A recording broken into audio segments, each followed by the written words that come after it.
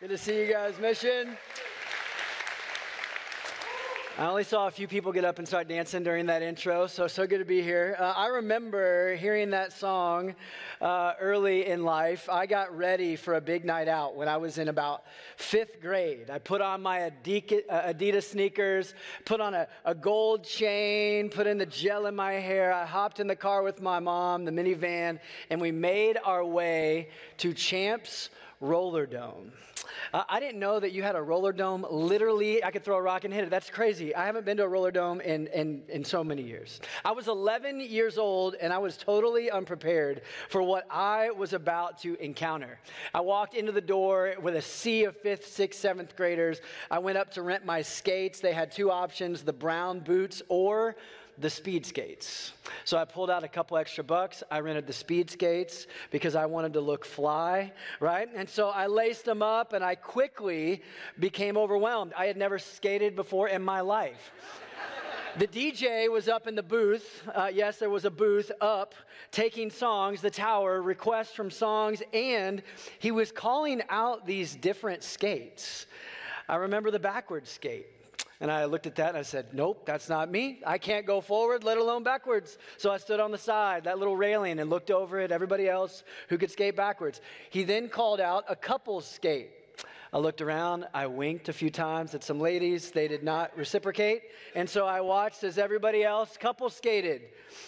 Then the jam skate. Do you remember this? California Love, Tupac and Dre started to play, and people are like jam skating. They're like, have you seen this? No? Nobody else roller skated? Okay, just me. I was so intimidated. It was my first night ever. I'm in 5th grade, and I am frozen on the sidelines until finally the DJ, thank you DJ, play my song, called that all skate, where everyone from every walk of life and every bit of experience could enjoy a skate together as you shuffle down the all skate around the car. Everybody is heading in the different, and everybody's welcome.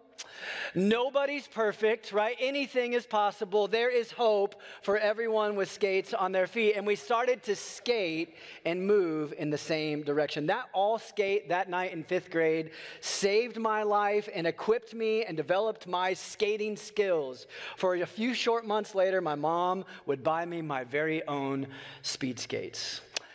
We're in a series mission called All Skate, and I'm so humbled to be here together. My name is Brent Bramer, and I get to serve as the lead pastor and church planter at Slow City Church in San Luis Obispo, just up the coast. So good to be here with you, those in the room, those online, those in the lobby. We have been in this series together as a church, talking about who you are, who we are collectively as the church, and where we are headed. And this is an all skate. No matter your level of experience, no matter if it's the first time you walked in the door, like we're all discussing the values, where we are headed together as the church. So far, you've talked about being people marked by tangible hope. A collection of people marked by bringing real practical help to your neighbor, to your city. Pursuing and living out life-changing ministry inside and outside the walls of the church.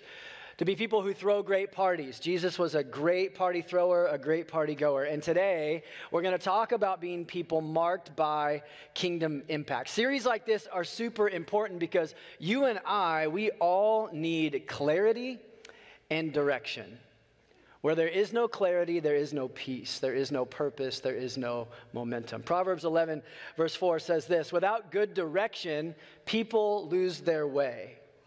Sounds simple, but it is powerful. Direction is vital to unity, to mission, and to growth, especially in a time and culture when it seems like everything is so confusing.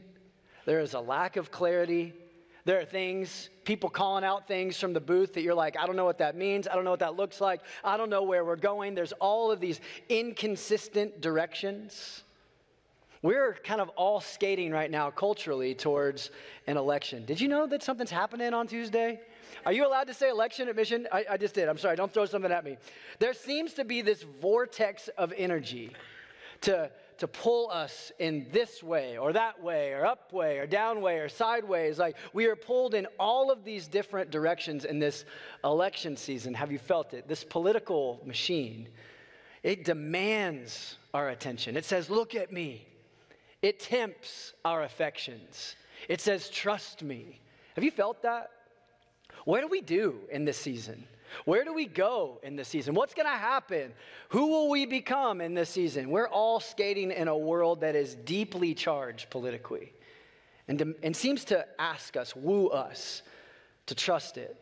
It is in seasons like this where it is so vital for the church, Jesus people, to talk about Jesus things and lead into the voice of Jesus that says, hey, skate this way, even if it's a shuffle. Skate this way. Come this way. We're going to all skate this way. Jesus leads us in the direction of kingdom impact. I want you to know this. If you remember, Jesus, 2,000 years ago, stepped into a world that was like yours, like mine, deeply political. He lived in a deeply political world, right in the midst of it. It was a time of great confusion, great chaos. It was demanding. It was what everybody talked about. It was a super dangerous political climate. And right in the midst of it, Jesus lived, Jesus led, Jesus did ministry, Jesus spoke.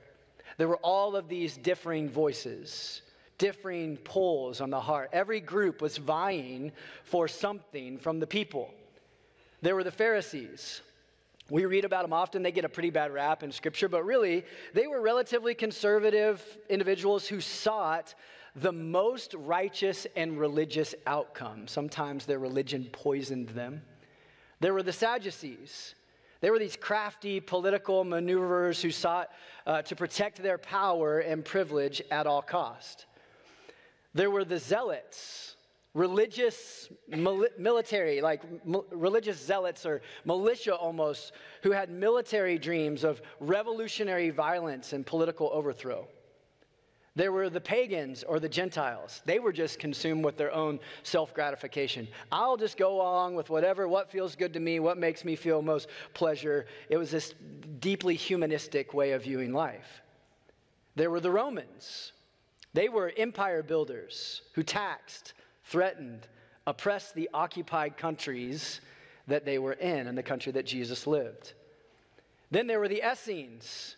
They were escapists to the desert. They saw the culture at large and they were deeply gutted over it. And they said, you know what? We're going to move to the desert. We're going to create isolated communities away from it all. Anybody tempted just to move to the desert? Not the valley, but the desert, I'm joking.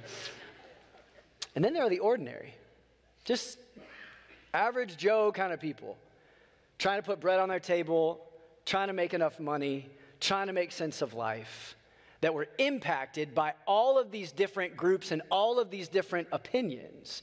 Jesus, in the midst of this, he feels the temperature. He hears the rhetoric, and he gets the temptation. He gets the pull and the demand on everybody's attention.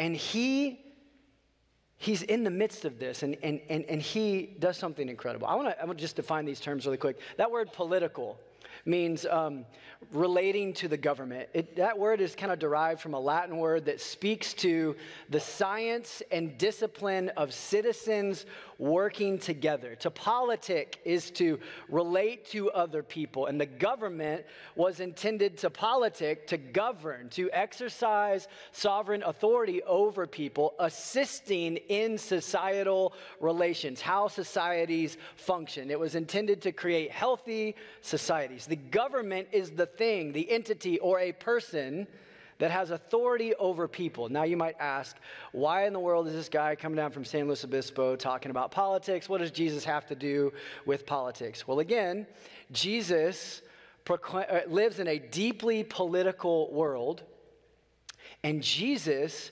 preached a deeply political gospel. Jesus deeply cared about the people in the crosshairs of all the political chaos. And Jesus preached a political gospel. I want us to get this. Jesus proclaimed a political message, but not like you and I would expect. He proclaimed a message about a governing authority, a sovereign rule and reign, but not like you and I understand today. Matthew chapter 4, it says, Jesus began to preach, and he said, repent, turn your heart to God, for the kingdom of heaven has come near.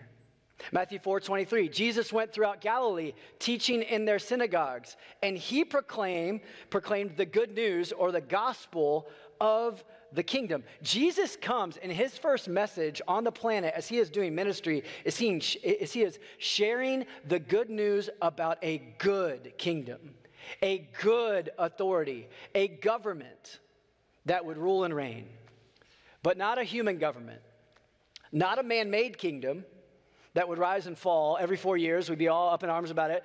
He came proclaiming the good news of the kingdom of heaven that would never turn over, that would never falter, that would never hurt its citizens, that would never become corrupt.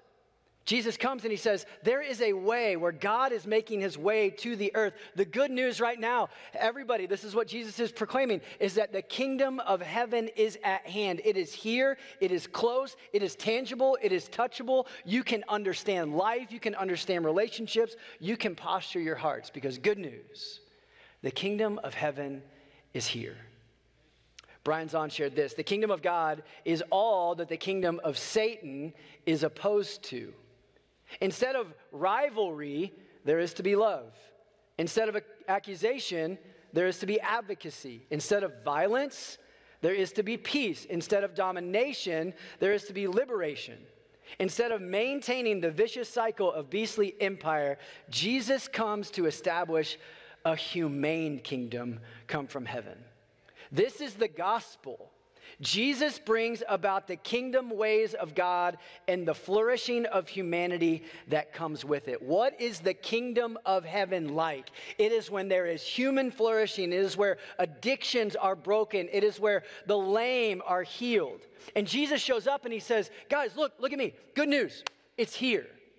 It's not over there. It's not in the desert. It's not up there. It's not over here. All these people are vying for your attention. I'm going to tell you, God is king. He is ruling and reigning, and the kingdom of God is breaking through on the planet. This way, this message was different than anyone had ever seen or experienced. And yet everyone longed for it. Everyone longed for this good government. Matthew chapter 4. Jesus went through Galilee. He taught in their synagogues, proclaiming the good news of the kingdom. He healed every disease and sickness among the people. That's what happens in the kingdom of God. And the news started spreading about him all over Syria. People were bringing to Jesus all who were ill with various diseases, those suffering severe pain, the demon-possessed, those having seizures, the paralyzed, and Jesus healed them. Large crowds from all over Galilee, the Decapolis, Jerusalem, Judea, and the region across the Jordan followed after Jesus. In the midst of a deeply political world, Jesus shows up and he says, I've got some politics to discuss. I want to point you to a kingdom that will never fail. And it's here right now, and here's what it looks like. Those who are suffering, they're met with mercy. Those who are lost and confused and conflicted and standing on the sidelines looking on, you can skate too. Let me show you what it looks like to walk. He gave food to the hungry. He gave us a whole direction, and people were experiencing life in the kingdom of God. Some were Romans. Some were zealots. Some were former Pharisees. Some were just ordinary people and broken people. They're all coming from different places and different perspectives. And he showed them a kingdom of heaven, a kingdom of God way. And people are all spun up. This is the best thing ever. And then, I love this. Jesus' disciples come to him, and we've talked about stories of Jesus. Jesus walked on water. Jesus calmed the storm. Jesus gave sight to the blind. Jesus prayed demons out of this guy, sent him into some pigs, and then he saw pigs fly and jumped into and so his disciples come to him and they say, Jesus, if you could just teach us one thing. And I'm expecting walk on water, pigs fly, flip over tables in the temple, teach us something. They say, Jesus, would you teach us how to pray? Jesus ushers in the kingdom of God and then encouraged those who followed after him to pray for the kingdom to come. Pray for the kingdom of God. This is what you want and need. This is what you desire, God's ways of goodness and grace, truth and love, God's heart, his rule and reign. So Jesus says, pray. If you want to know how to pray, I want to teach you to pray like this. And then if you know this prayer, I invite you to pray it with me. Matthew 6, verse 9. This then is how you should pray. Jesus said, Our Father in heaven, hallowed be your name. Your kingdom come, your will be done on earth as it is in heaven. And it goes on. What do your prayers seek? I was reading the Lord's Prayer this past week, and I just kind of looked in the mirror and said, Brent, what do your prayers, what do my prayers pursue? Are my prayers kingdom-centric or self-centric? I don't know if that's a word. Kingdom-ish or self-ish? Robert Putnam, in his book, Bowling Alone, discusses the reality culturally that we are at the height of what he calls cultural narcissism. And he's not a follower of Jesus, but he talks about the use of the words I, me, my, mine has exploded in the past 40 years. And this trend has been charted and traced throughout literature, film, entertainment, politics, news sources, and even in faith. The concern of me, mine, I, over we, us, together, can deeply impact a culture at large, and it can deeply impact our faith and our prayers. I can often approach God in prayer in an effort or an agenda to build my kingdom. Have you found that to be true in your life? And don't get me wrong, God wants to hear what you need, what you want, your frustrations. He says, pour out your hearts. I hear your prayer. I care about you. He welcomes it. But Jesus teaches us to pray not for my kingdom, but for your kingdom, his kingdom. Not mine, but yours, God. And the first followers of Jesus start praying, your kingdom come, your kingdom come, your kingdom come. Do you know what happens when you pray for things? Your legs, whether you like it or not, they start to follow after your prayers. And the first followers of Jesus learned that they put legs on their prayers. They follow after their prayers. Your kingdom come, so I want to see the kingdom come. Jesus taught and told and modeled and empowered first followers of Jesus to share the kingdom. To take the kingdom, to pray the kingdom, but then to share the kingdom with everyone, everywhere. What do you share most? What do you share with your friends most, your family most? We are in a time where it's really easy to share things with everyone. I saw something this past week that my stepmother shared, and I said, I don't think I would have shared that. You know, they're going to look back on that and be like, I overshared that post on social media or whatever. You know, like we're in a time where it's really easy. At a click of a button, you can share it with the world, right? And this is the basis of sharing social media, sharing our lives with one another. Here's me at the pumpkin patch, right? Here's me eating a cheeseburger. Oh no, I can't share anything. Here's me at mission, right? Here's me at mission. Like we are sharing. My kids, I've got 4 kids. Got a senior in high school, a sophomore in high school, a 7th grader in middle school, and a 5th grader in elementary school. And my 2 high school boys are into sharing reels. I don't know if you're into this, but it's a pastime. It's a hobby. And so they'll send me reels of like a surfer just getting crushed under a wave or a horse that is running loose in the streets. And I'm like, why? It's just incessant. It's constant sharing. It's really easy today to share something funny, something weird. Here's me at a pumpkin patch. Here's me eating a burger. Here's a horse running over someone. What is wrong with us culturally? We share a lot of things, but are we sharing things that are worth something? I had a mentor say, Brent, anybody can share a good thing. A good thing may be shared, but something truly transformative, man, you risk everything for. A good thing might be funny, it might be easy to send a reel, but something truly transformative is worth risking, is worth leaving places of comfort, is worth extending a hand to somebody different from me. And Jesus starts to talk like this. He says, take the kingdom, share the kingdom, but not just like flippantly, haphazardly, like as you go, but leave places of comfort to come to people where they're at. This cost those first followers of Jesus something. Matthew chapter 10, Jesus calls his 12 friends, his disciples together. And he says this, Jesus called his 12 disciples to him and then gives them authority to do the kingdom things that he was doing. Drive out impure spirits, he says, and to heal every disease and sickness. As you go, proclaim this message. The kingdom of heaven has come here. The kingdom of heaven has come near.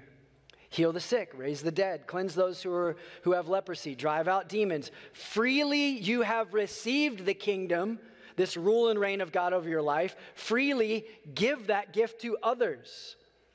Oh, by the way, I'm sending you out like sheep among wolves. Wait a second, Jesus. I like the healing the sick part. I like sharing the kingdom, but this is going to be dangerous. Yeah, there's going to be danger involved. I love this part. What I tell you in the dark, speak in the daylight. What is whispered in your ear, proclaim it from the rooftops. Don't be afraid of those who kill the body but cannot kill the soul. And I love this from Jesus. Jesus pulls his friends together and he says, okay, here's the deal.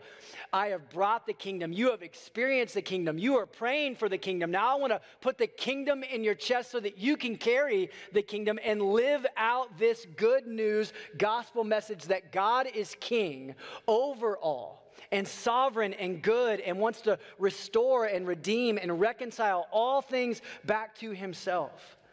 And guess what? They took Jesus at his word. They did it. They were sent. They went. They prayed. They failed. They won. They saw major victories. They were persecuted. They encountered so many different things. And then Jesus takes the cross, is dead and buried for 3 days, is resurrected, not revived, because he didn't die again. He is resurrected. He is still living. And in the book of Acts, the first church starts by the power of the Holy Spirit. 3,000 people come to faith, and the first church begins. And they start taking this kingdom ethic of Jesus seriously and living it out, sharing with those who are in need, proclaiming the good news of the kingdom of God on the rooftops. They were sheep among wolves, absolutely. But I am so glad the first followers of Jesus were kingdom impact people. Because you and I are sitting here on the Central Coast as a ripple effect of that kingdom impact. You and I are people, if we are following Jesus, and you may be kicking the tires of faith, this is a great place to do it. But you and I have been called, every single one of us, no matter your skill set, no matter if you've never skated before, you are invited to all skate in this direction, to live in the kingdom as a citizen, as a kingdom of heaven, and make a kingdom impact. Make a kingdom impact with your life. I love this place because this has been so central for mission. It has been a lived out value here from the beginning. I mean, the story of mission started with a few families who sold everything, put a few things in a Penske truck, moved into the neighborhood so that everyone from every walk of life, with every past and every story, could find a place to be welcomed truly, to be seen, to be loved, to be believed in. A place where addictions could be broken, where strongholds could be broken, where there could be community. A place where literally everyone's welcome. It is baked into the cookie here. It is the DNA of your pastors. It's the DNA of this place to live for a kingdom impact. I know Jim talked about this, but mission gives to countless compassion projects. You fight for the marginalized. This is a place that responds to real needs. I mean, just from my memory, when the fire rolled through Ventura, this place brought the kingdom. When the mudslides hit Carp, you were kingdom people who responded. When there have been tragedies in schools and in the community, you have brought the comfort of the kingdom. This has been a place of refuge for the addicted, for the hurting, for the tripped up, the jacked up, the uptight, to loosen up. Like, this has been a place of belonging for the overlooked. This has been a kingdom place full of kingdom people that brings the strength, the truth, the grace found in the kingdom of God to and through and in this city and the surrounding region. So I just want to honor you for being kingdom people. And I also want to tell you that I'm standing here today as a ripple effect of your kingdom impact. Jim shared it, but I'm from San Luis Obispo. Slow City Church started in 2019 in partnership with Mission. And because of your kingdom heart, to see kingdom-minded churches planted up and down the coast, we've had relationship and we've been able to experience the goodness of God. Over the past 5 years, through COVID shutdowns and outside and all the political and social seasons, we have seen God do what only God can do. You know that verse, unless the Lord builds the house, the laborers labor or work in vain. God has built his house. This weekend, I just got a text. We had 1,000 people at church this morning. It's incredible to see what God's doing up and down the coast. And specifically, there have been specific people who have been touched by the kingdom way, by a kingdom-minded people. And I just want to share Marco's story with you. Let's watch this together, and then we'll wrap up.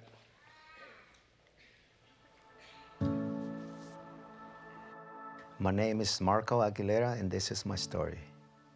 I was born in Mexico, Guanajuato. I came to the United States when I was around 14 years old. So it was a long journey for me. Growing up, my dad came to the United States. So me, at 14 years old, I was the oldest, and I decided to just live home.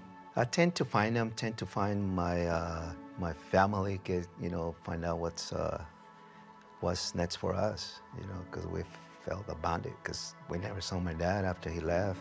Growing up in Mexico, being on the Boy Scouts, over there you go to town camping and get to know people. So I figure instead of me travel alone like that, I just wear my uniform as a Boy Scout, knowing that churches will help someone like that. So we go from one church to another, to another, to another. And I knew something greater was watching over me, but they didn't know who. Leaving my hometown to go to a better place, it was a survivor. And for me at that age, people at church, they were asking me, well, where are you going? And I was just going to the next town. First I landed in LA. Finally, I got with my dad, but of course he didn't want me there. And in LA, I was going to church, and this church was open a group home in Paso Robles, and that's when I got invited to move to Paso Robles. When Paso Robles, I met my wife for 25 years, and growing up with no family and have my own, there's a mixed feelings all the time about, being abandoned before, not connecting with my own family, and now have my own family. It was a big challenge. When she became believer, through my experience, I never believed in God, that God can really love us, that he can really unite us, that he can do it. All this to me was just so much anger on me that I couldn't understand it. I remember where I was when Jesus found me. I was divorced. We went through all the divorce, and basically I lost everything. I lost my home, we lost our home, we lost our small business we have. And when I left that valley, I was coming in a place where I didn't have no job, no friends, no family. So I felt like I was 14 years old again, abandoned. And when I found Jesus, it was a moment of anger. I was so angry at the world. I was so angry at my wife, at my kids, and myself, especially myself, and God. And I prayed to God, crying and yelling why he abandoned me like everybody else. And that's when I realized that there's sometimes when you talk to God like that, he will answer. he told me that he never abandoned me. That he was with me all the way along. That I was the one who did that. I was the one who abandoned him. He told me, just wake up. I'm here. So now I'm for the grace of God, I'm with the church family. You know, I'm with my own family, and my kids is going to college, to Christian college, where I never thought that was gonna happen. I never thought we can afford even send them to college. We all go through ups and downs, highs and lows, but the most important is the grace of God giving us the opportunity to be in a community, to see His love and support of this community that I never experienced before, that I never seen it before. All I want to do is just express how good it feels, how good God is with me. That changed my life with my relationship with my wife, with my kids, changed everything. I once was lost, and Jesus found me.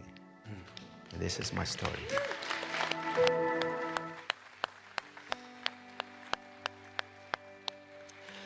There's a lot that pulls on us.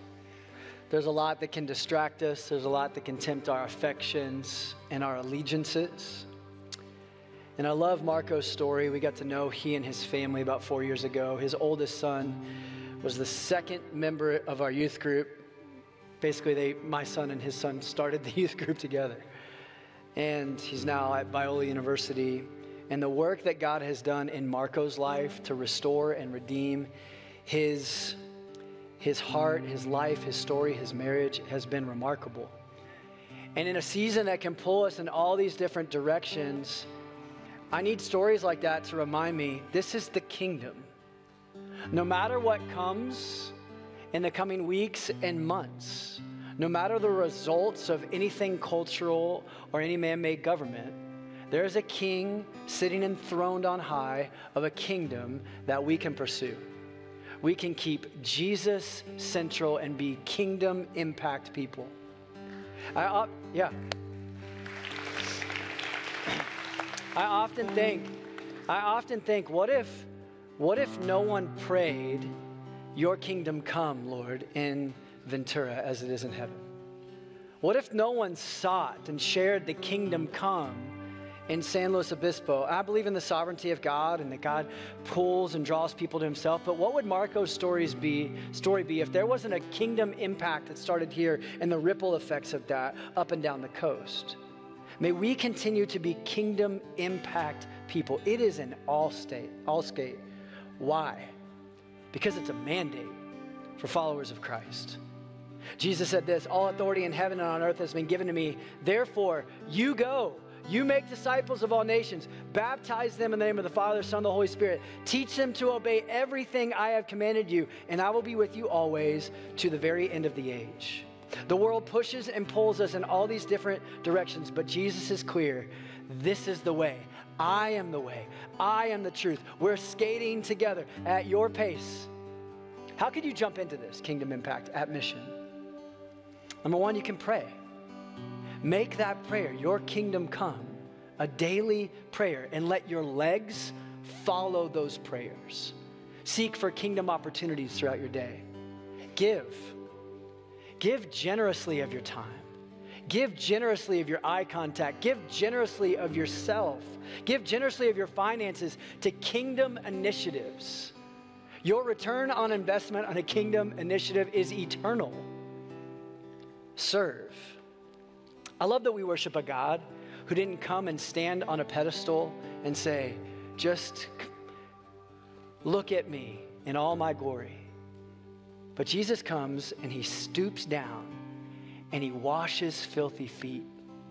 He sets an example for us of servanthood. He is glorious. He is mighty. He is powerful. But he said the Son of Man did not come to be served, but to serve and to lay down his life as a ransom for many. And he calls us to follow in that example. Would you serve? Sign up to serve today. Would you send somebody? What does that look like for Mission? You're already doing this with interns and residences. But what if it looked like even to raise up our kids in the way. I sat next to a dad down here this morning. I'm going to try and wrap up. They gave me a couple minutes. They had little kids, and he's sitting in front of me, and 3 little kids, his dad by himself, and he says, this is how we worship the Lord. And he holds his hands, and he's helping his little kids even understand that is sending, you guys. Let's raise up the next generation to be firmly planted and rooted, to even head into our schools and be light, salt and light in a broken world. What if we sent out missionaries? What if we continued to be the church, no matter what happens outside, no matter what happens around us, that we sent people? What if you go? What if you go? Maybe today there's been a call in your heart to be a missionary. Maybe today there's been a call in your heart to be a missionary to your workplace. What if God is calling you to go? He calls us to go. I'm going to wrap up with this. Romans 10. Everyone who calls on the name of the Lord will be saved. I want you to know that if you're in the room and you think, no, not me. I'm like Marco. I've got a broken story. I'm angry. I feel abandoned. God has never abandoned you, and he just says, call. I'm here. The kingdom is here for you. I am here for you. Everyone who calls on the name of the Lord will be saved. How then can they call on that name? How can they call on the one that they have not believed in? And how can they believe in the one whom they have not heard of? And how can they hear without someone preaching to them? And how can anyone preach or show them this unless they are sent? As it is written, how beautiful are the feet of those who bring good news. May we continue to be bearers of good news in a bad news world. May we continue to be kingdom people, praying for his kingdom to come and sharing the good news of the kingdom with everyone, everywhere. May it be. Father, we love you and we trust you as Lord and Savior, ruler and King over all. Would you remind us that you are everlasting, that you are majestic, that you are eternal, that you are enthroned on high, and that you are sovereign and good, and that you have a heart to reach others with the goodness and grace and truth of Jesus, forgiveness of sins, the gift of eternal life. Thank you for the resurrection of Jesus. We put our hope in you. It's in your mighty name that we pray, and everyone said, amen.